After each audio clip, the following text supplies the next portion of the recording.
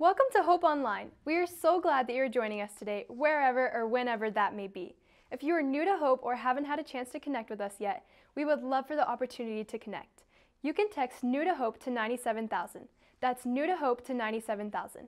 Today we're going to be back in our Peaks and Valleys series, so grab your notebook, your Bible, and your pen, and let's learn together.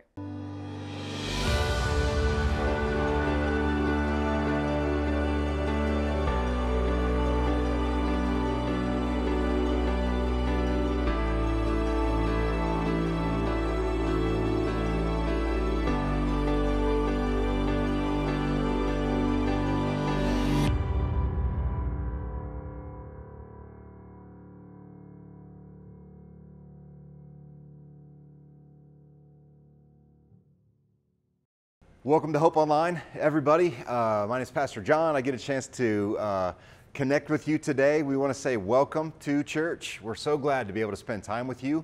Welcome. We love getting to connect with new people, getting a chance to make new friends. And so if you are joining us online for the very first time or first few times, we just want to say we're really glad you're here. We view this time as our very specific and intentional time to study the Bible with you together. So we hope, grab your Bible, get something to write down, maybe a note or two with, and welcome. Again, we value this time so much.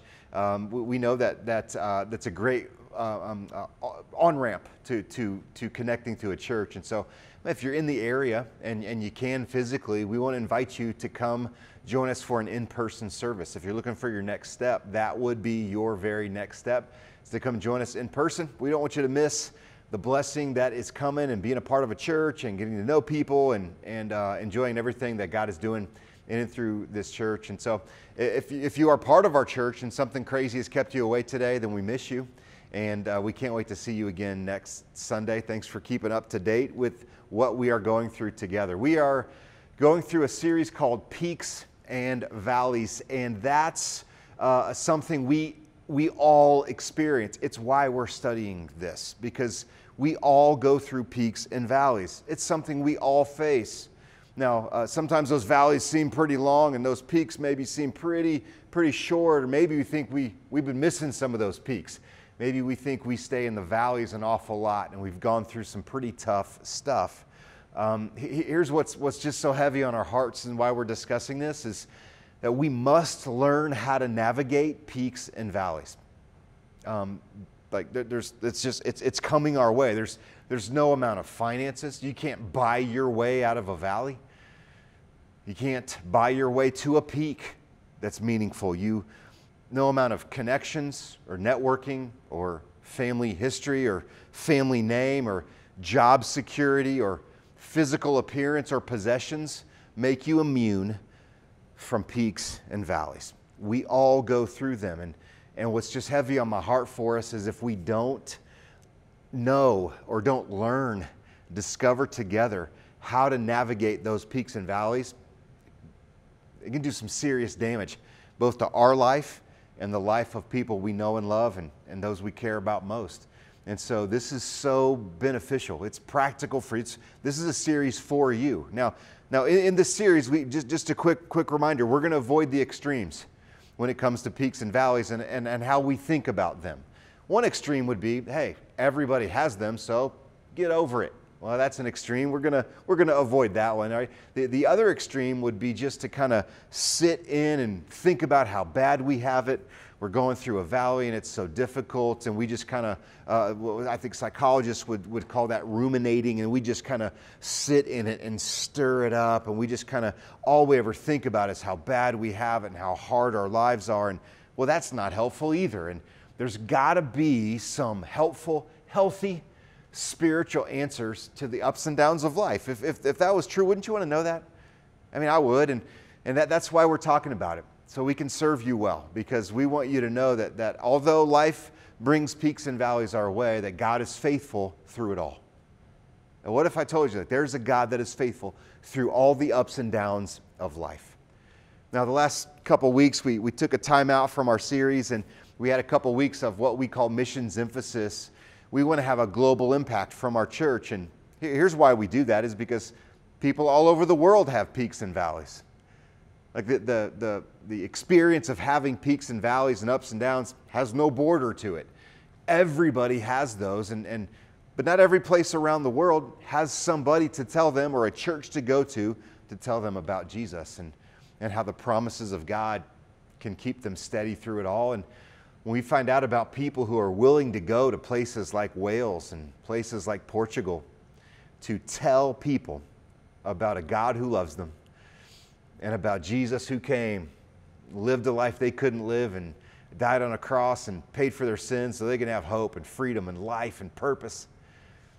We want you to know about those people, and we want you to know about those opportunities. And so that's why we do that. We take a few specific intentional times throughout our calendar year to emphasize missions to our church. And so that's what the last couple of weeks were.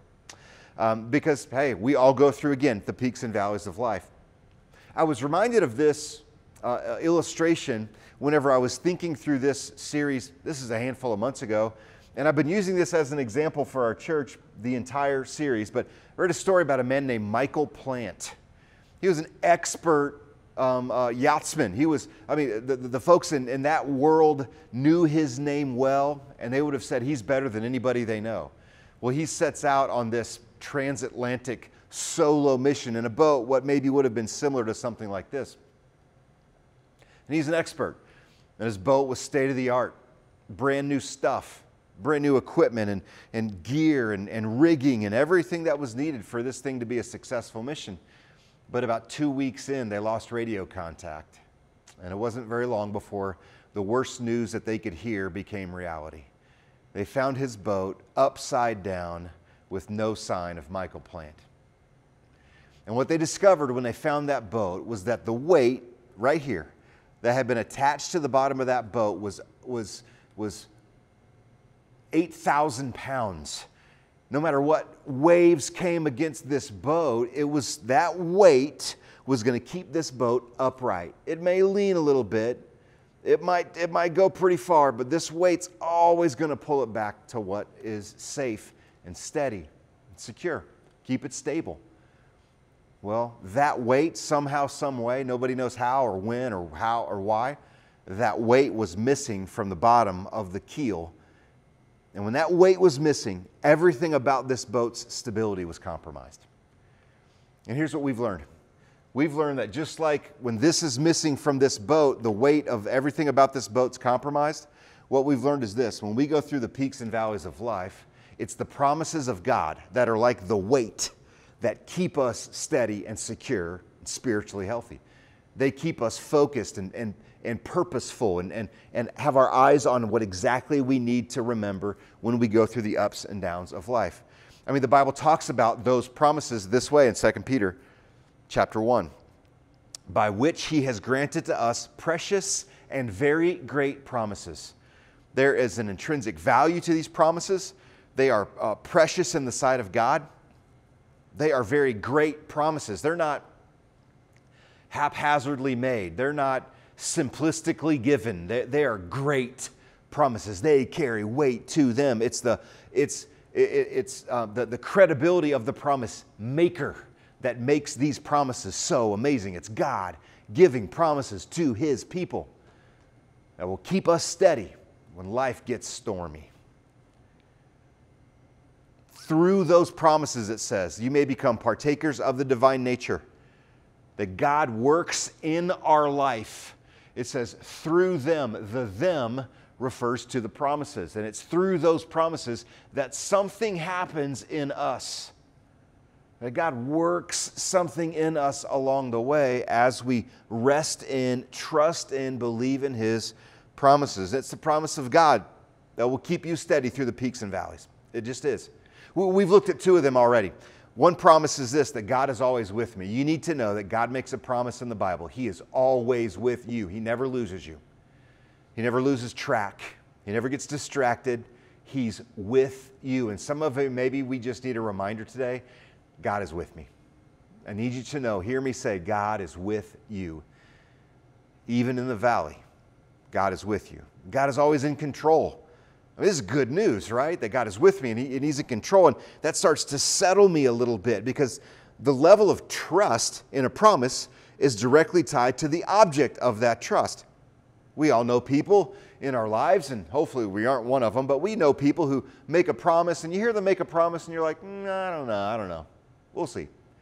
Well, God is just not like that. He proves himself over and over and over again, and that's what we see through Scripture.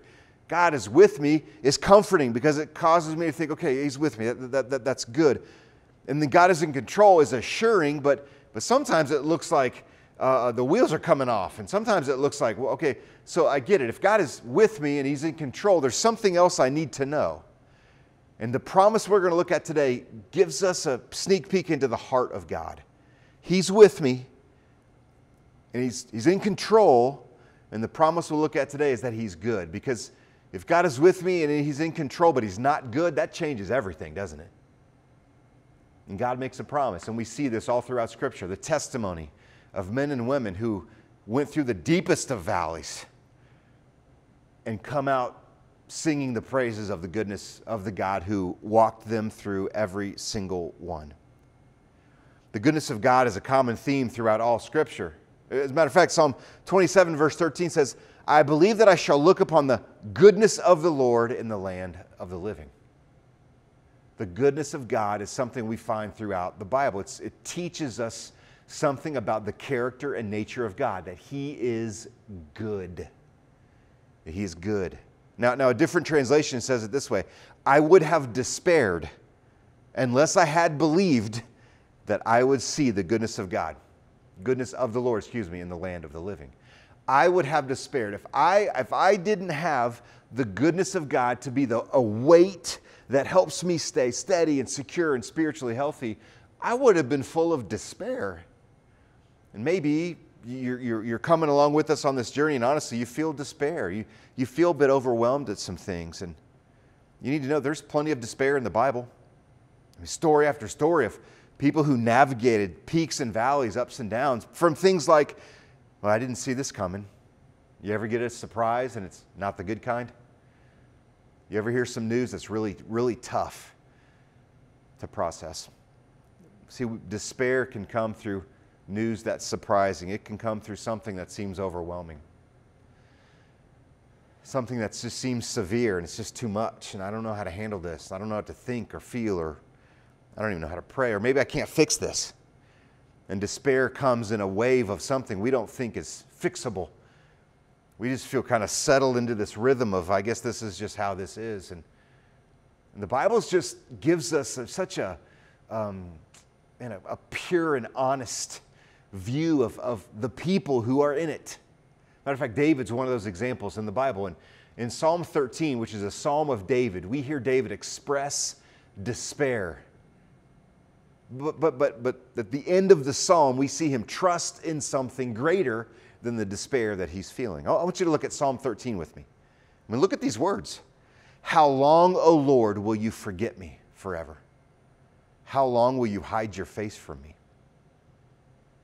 You ever been through a moment or a season or a circumstance where, if you were honest, you felt a little bit like David does in verse 1? God, did you forget about me? How long is this going to last? It's like you're hiding your face from me. Are you not good? I thought you were good. If you are, then why am I going through this? This is a valley, and this seems like it's lasting forever. How long must I take counsel in my soul and have sorrow in my heart all the day? How long shall my enemy be exalted over me? It looks like the bad guys are winning here. I think this through in my heart and my soul. My heart is full of sorrow. Consider me and answer me, verse 3. O Lord my God, lift up my eyes lest I sleep the sleep of death. I need your help. Sometimes we could think, if somebody was in the Bible, I mean, I'm looking at Psalm 13 here, and I think, man, surely nothing ever bad happens to somebody in the Bible, right? Like, they probably never have a bad day spiritually. They probably never have a valley. They probably never have, misspeak, or they never go through a tough circumstance, or never feel depressed or full of anxiety or get bad news. And this is David just honestly pouring his heart out before a God that he knows is with him, and he knows is in control, but but what is going on here? And maybe you and I can feel that along the way. Verse 4 says this. It says, lest my enemies say I have prevailed over him, lest my foes rejoice, because I am shaken. This thing has got me. Whatever this is feels like too much, and I don't know if I can handle this. I'm shaken in this. And then verse 5, we see David has trust in something, and his trust is greater than his despair. You see, if I know God's with me, and I know He's in control, but I don't know that He's good, then it would still lead to despair. But because I can see from God's Word and His history and His goodness in my life that God is good, then I don't have to despair. I would have despaired, but I trust in something. Look at verse 5.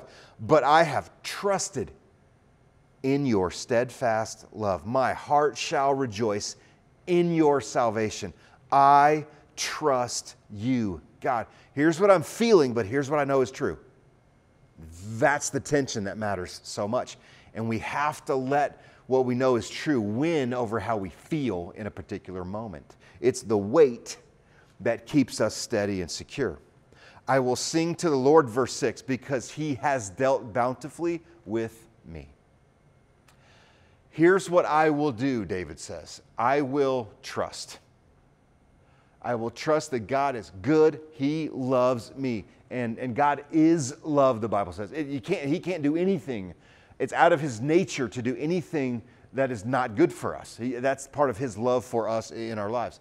I will sing to the Lord. I'm going to praise the Lord. I'll lift my voice even when I don't feel like it, because you have dealt bountifully with me.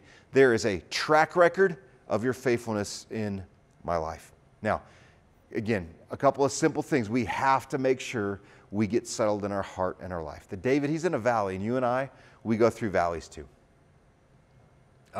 Just because you're going through a valley doesn't mean God has forgotten about you. He's not with you anymore. He's still not in control. It doesn't mean He's not in control. It doesn't mean He's not good. David's in a valley. The Bible calls David a man after God's own heart.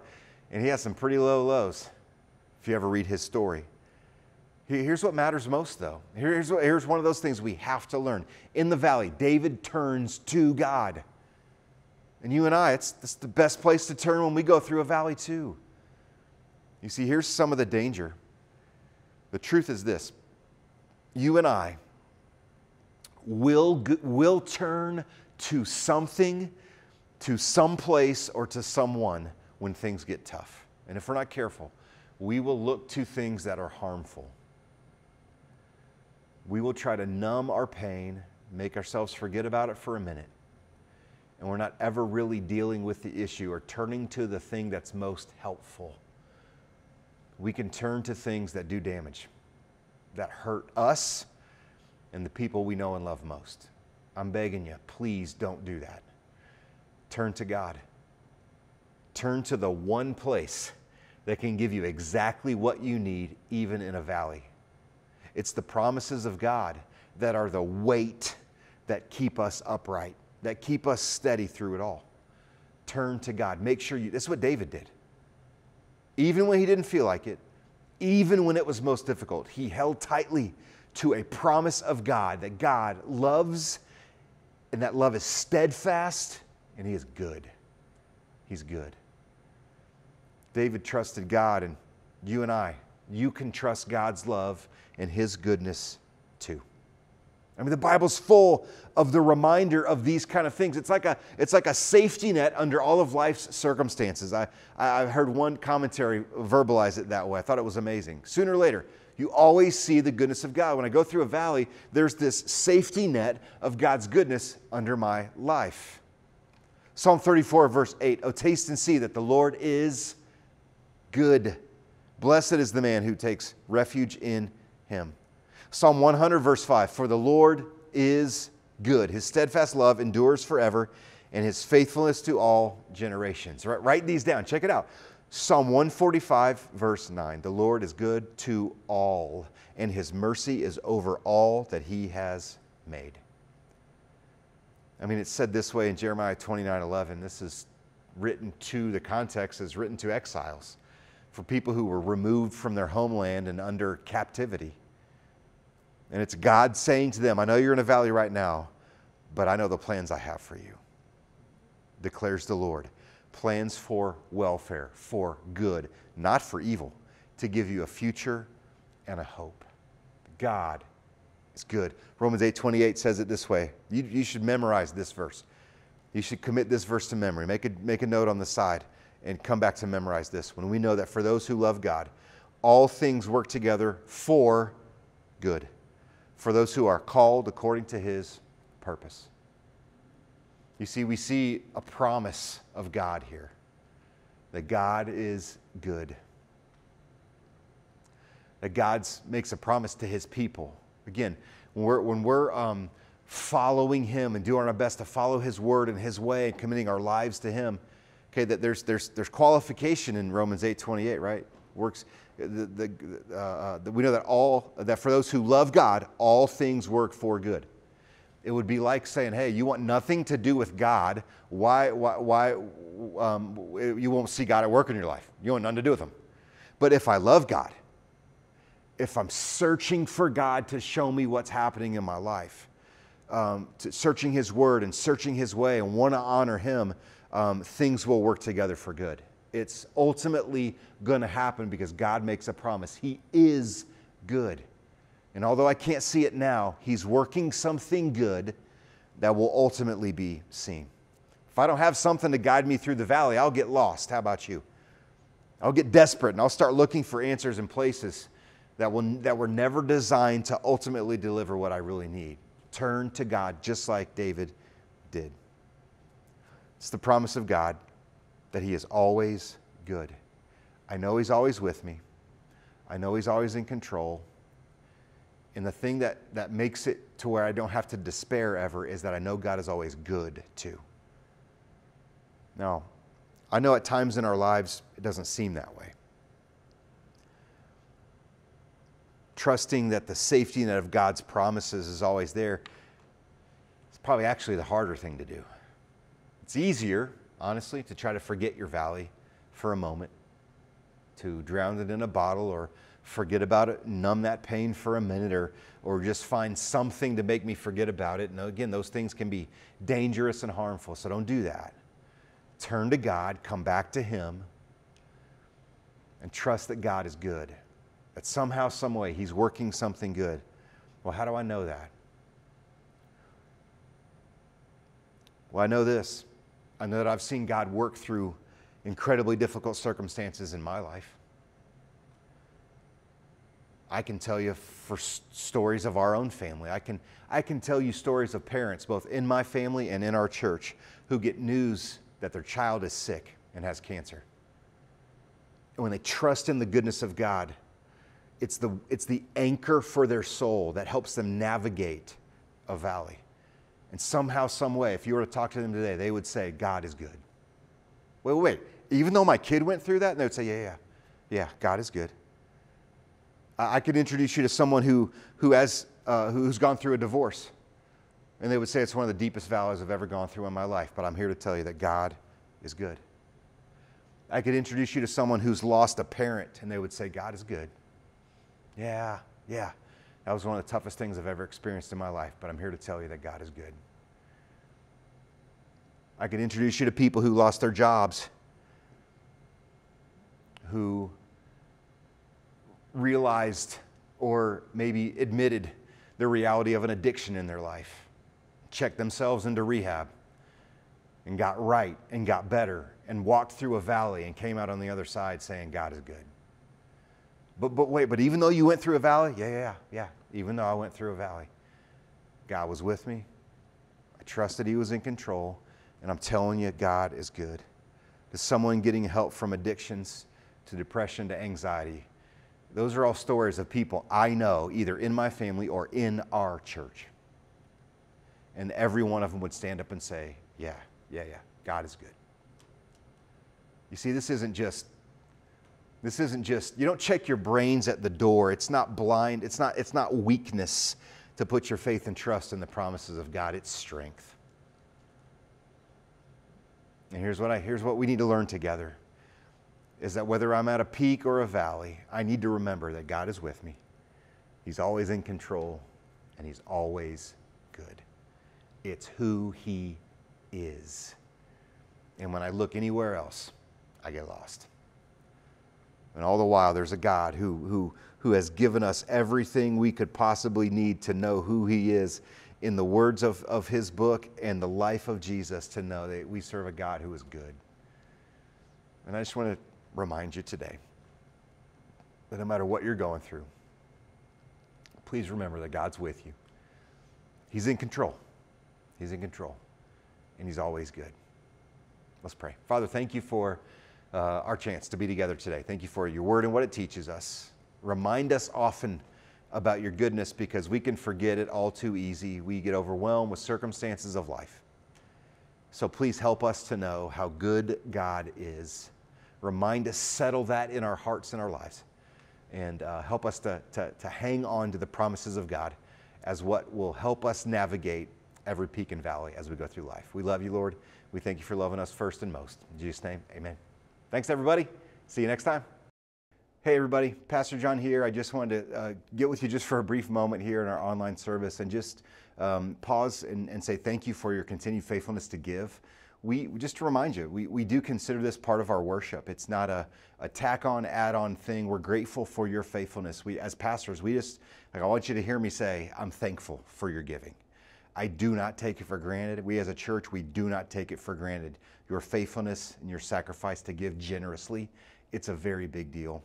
So thank you for giving.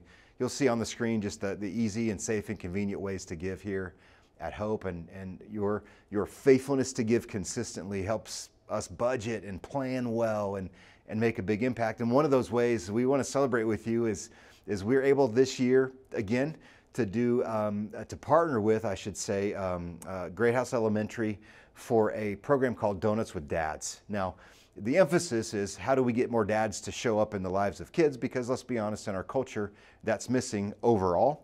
But we love it when moms show up. We love it when grandparents show up. We love all of those things. And you'll see some pictures, if you haven't already, of we just had our last one of the year, and it might have been one of our biggest ones of the year. It's amazing to see a room full of people that as a church we get to invest in. They know that we are there representing our church because we care about them and their families, and we get to do that because you give. We show up with 30 dozen donuts and 5 gallons of coffee and 5 gallons of orange juice and a couple gallons of milk and all kinds of stuff for these kids, and they have an amazing time and get loved on because of your faithfulness to give. So thank you so much for giving. It matters big time, and we're super thankful for it. Happy Mother's Day! We are honored you are here today and want to ensure you're up to date on several events, ways to serve, and ways to get involved here at Hope. Remember to mark your calendars. Are you looking for an opportunity to serve? On Thursday, May 16th, we are partnering with Mission Agape to pack weekend meal bags for kids in our community. You can sign up today to serve. On Sunday, May 19th, join us in the gym following both services for a fundraiser luncheon to support the missions trip to Guatemala. Kids Camp is right around the corner. On May 28th through 30th, we will have a Hope Kids Summer Day Camp right here at the church. This camp is for all children entering 3rd through 6th grade. For more info and to register, go to hccmidland.com/kidscamp. Once again, happy Mother's Day, and thank you for joining us here at Hope. We hope you have a great week and can't wait to see you again next Sunday.